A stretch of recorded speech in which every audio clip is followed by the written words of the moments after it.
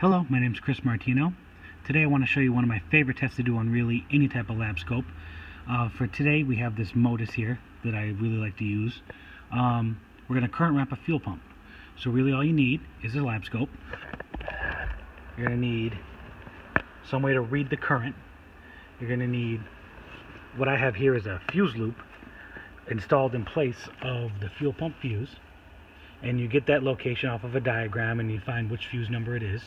The fuse is installed inside the fuse loop. You get this from AES Wave. They make really good stuff. Makes this a lot easier to do. So let's get started.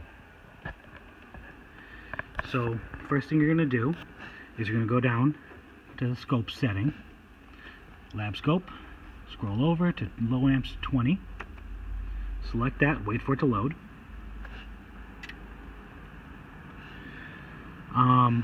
Down below here, we're on channel 1, which is what we got. Low amps 20, that's the setting we selected on the 20 amp range, with 20 milliseconds across the window, which is more than enough for me to read this fuel pump. We have no trigger selected because we really don't need one, because that's not really what we're doing. So now we have to find a way to turn the fuel pump on. I have this scan tool set up, so we're going to activate this fuel pump with the scan tool. Let it run. We're going to pause it. We've got enough information that we need. Now, if you look at this, nothing seems to be really dropped out or gross or nasty. Nothing really missing. Looks really good across the screen. So what you want to get from this is a good RPM reading. Generally, you want to see about 6,000 or so RPM out of a healthy fuel pump. And so we're going to read that. The best way to do that is most fuel pumps have about 8 segments that you're going to read, and what you're seeing is one segment at a time here. So what you'll have to do is turn the cursors on, and then you're going to select a starting point. We'll go here. Then we're going to want to count out 8 segments. So we're going to go 1, 2, 3, 4, 5, 6, 7, 8. A little off over here, so we'll go on over here to at the top of that one, so they're about the same. And what we have is 8.77 milliseconds. So what we can do to get a good RPM is you take a calculator here,